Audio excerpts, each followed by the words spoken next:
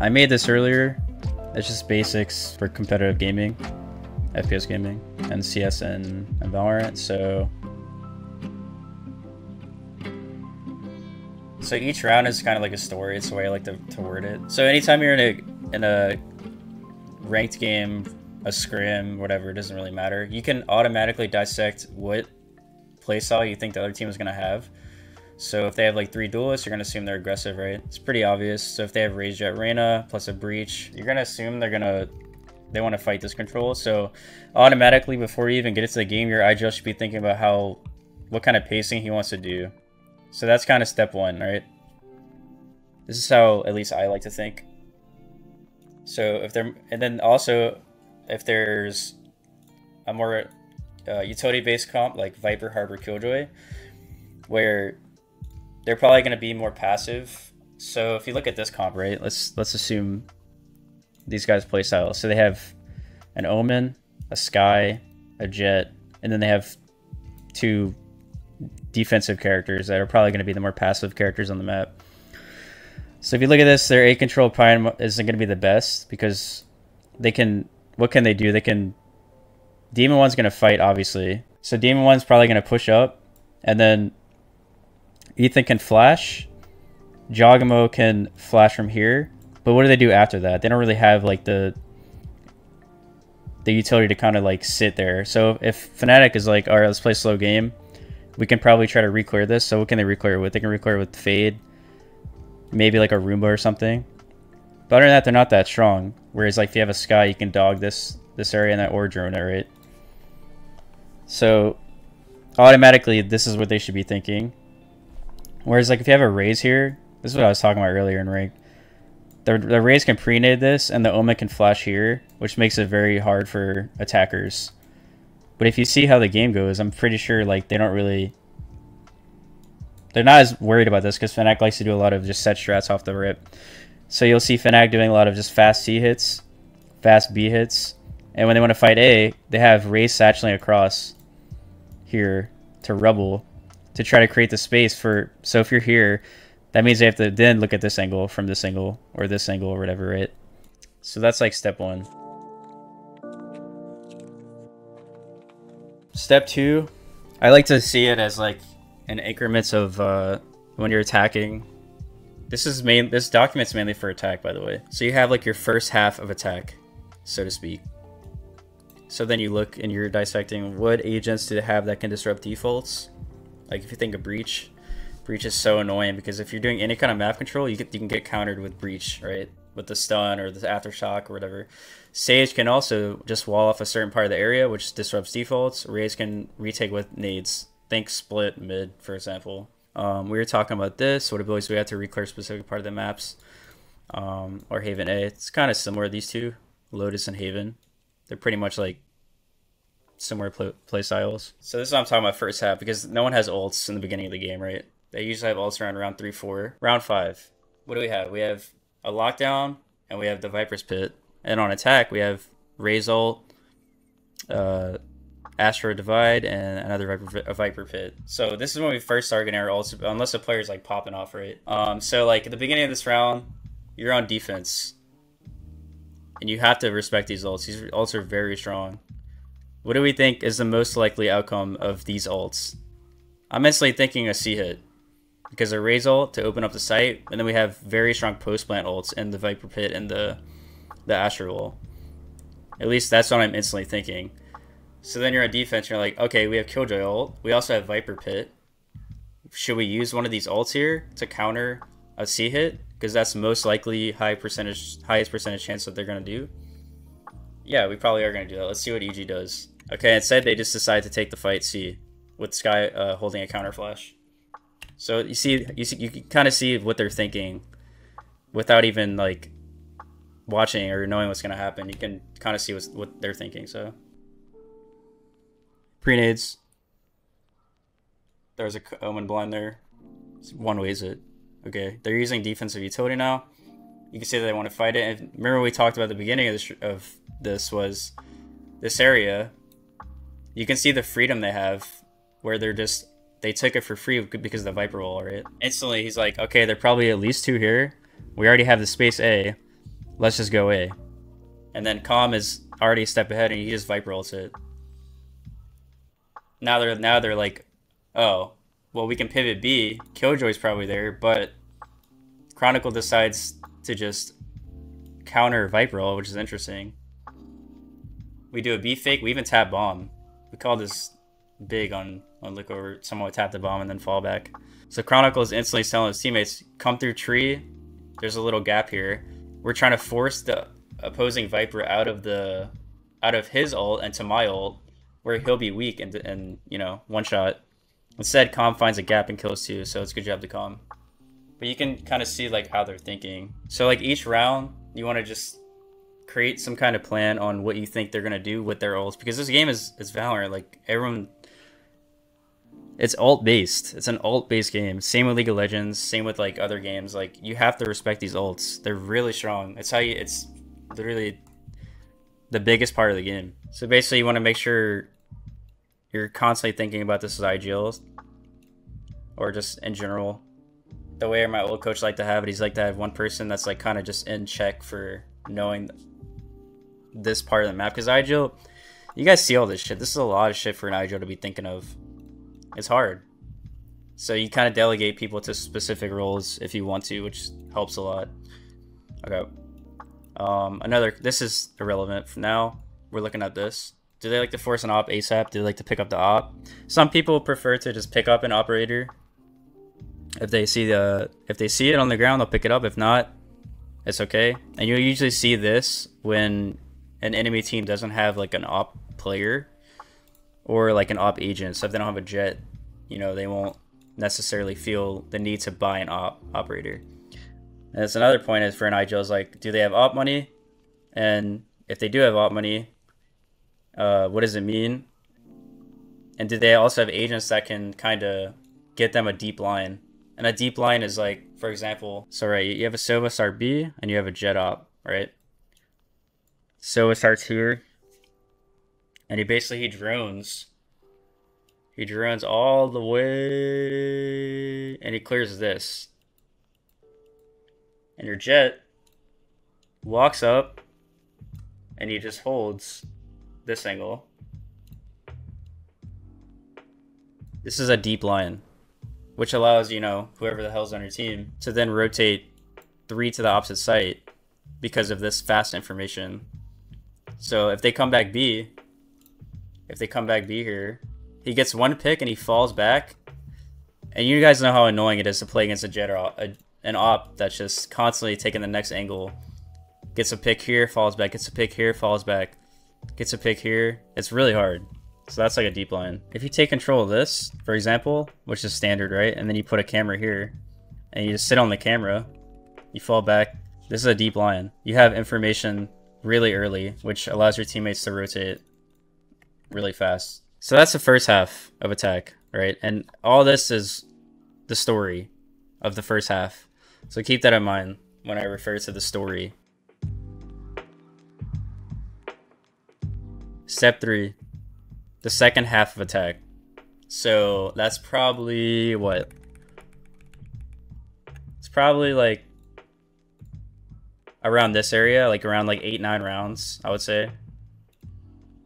So then you're like, your IGL's thinking, you know, how are they winning rounds? When I say we, I mean like, you know, the attackers. What sites have we been winning on? So if they're constantly winning A, then that affects how the IGL thinks in the next rounds. How are we winning on these sites? Are we losing the post plants, or are we easily taking the site? How does this affect their thinking? This round from Fnatic. Alright, we got B 5v5, or was a 5v5, but Durkay kind of trolled and just died. Ethan could have died here. It would have been a really hard retake, actually. So actually not that bad, but... Right, so they get the site for free, basically. They get bomb plant. Well, they're about to get bomb plant. But say they did get the bomb plant. They got the site. They lost the retake. So what does that mean in their mental? They're probably thinking, oh, like the site's easy. This is in theory, by the way. The site is easy to take. We can just keep on hitting B. Like that's literally how some people think. And a lot of you can tell by just how people play, like how IGLs think about the game, is like we got the site for free essentially. We just fucked up the post plant, or we got the site for free. You shouldn't have taken this duel right here because you lost this 50-50 duel, like this duel, right? Durkee saying, bro, if I got that win, if I got that kill, then it would have been a free round, which is probably true actually. But Boaster's like, why are you taking that fight? You dumbass. You know, it's like you gotta understand your teammates, like how they think. And I'm just saying, guys, it's not actually what they were thinking, but it's just like in theory, because some people actually do think like that. Like this used to happen when I was playing back then a lot, where the drone would just clear this. He clears all the way out here. This is when the drone was lasting very long too. Clears all this shit. He doesn't see anything tiles, doesn't see anything peeking CT. Jet's like, all right, I'm gonna get a free line here again with an op. I have a free deep line again. We have 4A. Instantly. It's so good. It's so strong. It's so hard to play against. You guys know how it feels. So why not do it again? So like the IG, going back to like what the IGL has to think is, have they gotten any deep lines in the previous rounds? Easily. So what are you doing on attack? You need to make sure that you kill the drone and at least pressure it back B main, because otherwise it's gonna be too hard. This next step, have we been playing faster or slower to win rounds? So if you see how Fnatic plays, I feel like when I watch them play, Boaster likes to call A hits, B hits, and C hits. As dumb as that sounds, it's very easy in this game to have a good execute with these space creators and Jet, Sky, Raze. It's very easy to just take the map, take the site. Like you guys see how hard it is to defend this shit. Some people might think, oh, he's just strat rouletting. He's not strat rouletting. He's actually, he knows when to call, because he trusts his teammate that they're going to create the space for his other teammates. It's like when I watch Fnatic play, they play very basic. They're not doing like orb controls into, you know, this or that. Like all of his teammates understand the game. Wait, we're 2 off Killjoy. 2 off Killjoy. What does that mean? That means we don't want him to easily get this orb, because if he gets 1 kill, then he'll have ult for retake A, which is very hard. So we're gonna start 3 here just to deny this orb control, right? That's exactly what they do. It's smart. They take control of the thing, of Mound. And if we go back to what we said at the very beginning of this game, when we look at their comp, they don't really have a good comp for fighting this. So Fnatic at any point in the round can just walk up and do an A hit from right in their faces, because they took this control. So they kind of have to play 2 here. As you can see, they're 2 there because they lost this information. And they also lost this information. This round's very hard for defense. Very hard. Let's see what happens. And A hit. They're retake A because they lost mount control. You can see their post plant. Look at their post plant. 3, 1. They're not even playing in the site because they have a suck. And they're probably playing for flanks now because Boaster came back from mount or B, and they're thinking,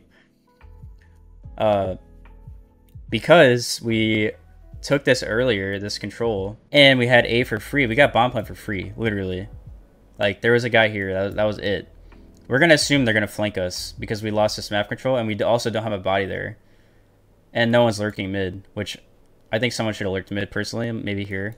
That's what I would have called. At least, so he can just late flank this. Even if he kills the alarm bot, that's good pressure.